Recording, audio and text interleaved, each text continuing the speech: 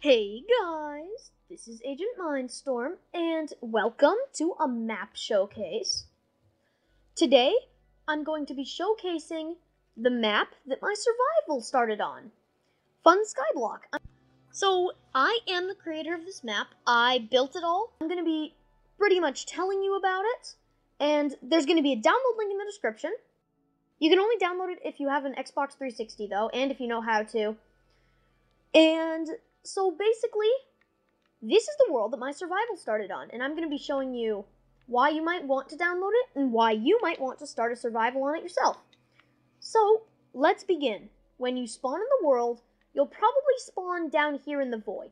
You'll spawn like right down here at the bottom, and you'll be like, what?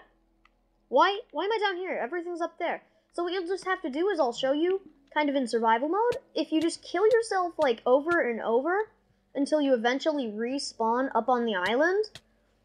So this could take a little while, but basically what happens is every time you respawn, you have a chance of respawning up on the island. So yeah, when you spawn in, just kill yourself many times with the lava, and if eventually, as you can see, now I spawned up on the island. So that's how you start it without host privileges or anything.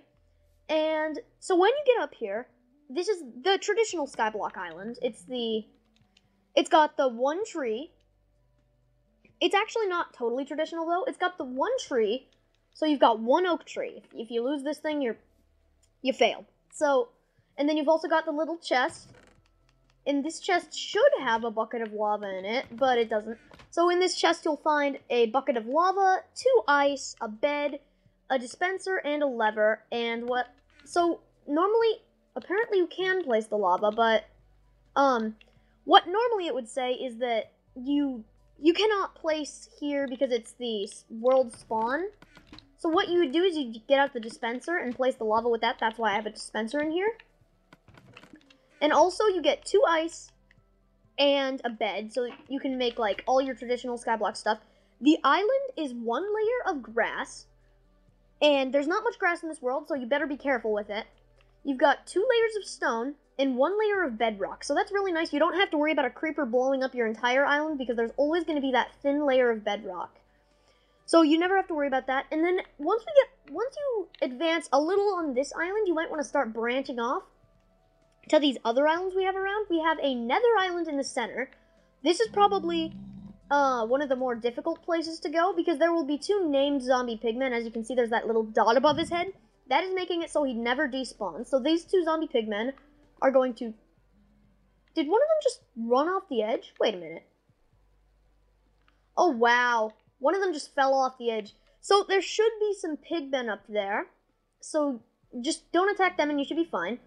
And you may notice, wait, how am I supposed to start a portal? I don't have any iron or, gravel. So in order to get to the nether, you'll have to venture off to all the different chests. There's some different chests at all the corners of the map. They all hold different items that can be of use to you. And then also, this nether portal brings you to, like, a nether chest in the nether. And the portal's glitched because of the most recent update, but this will bring you to a nether, a floating island with lots of ghasts around. So you gotta be really careful. You gotta rush in here and grab everything in this chest. I'm not showing you any chests on purpose. They're all gonna be a surprise. When you download the map. And so normally that nether portal would not be lit. You would have to literally light it yourself. That's how you break a nether portal. And so then we have a few other islands. We have the end portal to the left of it. So this is the end portal. It's your end goal to go to. And you'll just have to kill enough endermen. And you'll have to find some blaze rods in some of the chests to get here. And then you can go to the end and kill the ender dragon.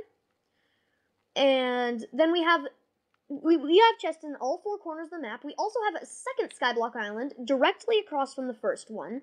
So in case you wanted to play co-op with other people, this island has the same stuff except without the dispenser and lever because this is no longer the world spawn over here. And then also from this island, there's one more island, this big weird floaty thingy, this big stone ball. And in here it's just filled with ore. So as you can see, lots and lots of ore. And if you have TNT, which you probably don't, you can do this, and watch it go boom. So this is like your only source of diamonds.